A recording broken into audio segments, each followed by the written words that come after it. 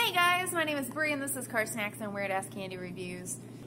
I picked up these Doritos Flamin' Hot Nacho. I don't know if you guys got to see the super wolf blood moon last night, but it was pretty cool.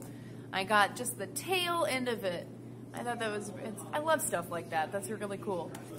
Since Kroger, Dillon's had a sale on Doritos over the weekend, $1.50 a bag, which is awesome. These are normally like $3 something a bag.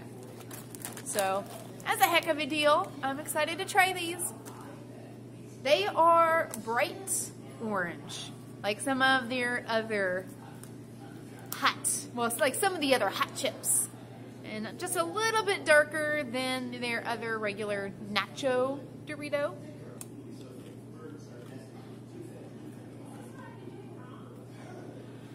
Yum. I love hot food. But if you're not a fan of spicy food, probably won't like these. It does have spice to it that hits you in the back of your throat. These are going to be delicious on a sandwich. I'm going to make a roast beef sandwich on a croissant and smush the chips onto my sandwich. So good. I love putting chips on my sandwich. It's a good time.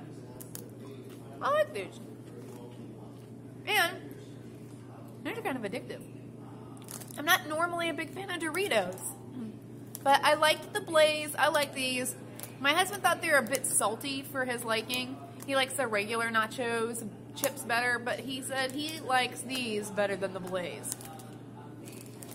They're definitely, they're just like the nacho chips, just spicy. So, I don't know. I like these.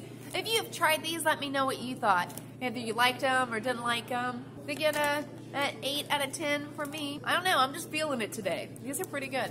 Have a great rest of your day. Hope you're having a great week.